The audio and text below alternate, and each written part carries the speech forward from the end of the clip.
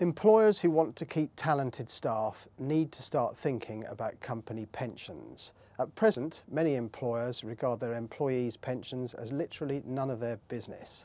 But that's going to change soon because the government is going to force nearly all employers to provide some sort of a pension, and this is going to take the form of a bog standard retirement fund called the personal account. This is going to be very poor value for low-paid people who will be forced to take a pay cut to put their money into it, and all they're going to achieve is deprive themselves of means-tested state benefits to which they would otherwise be entitled. So it's important for responsible employers to start thinking about this now, not least because pensions are a very tax-efficient way of remunerating the staff.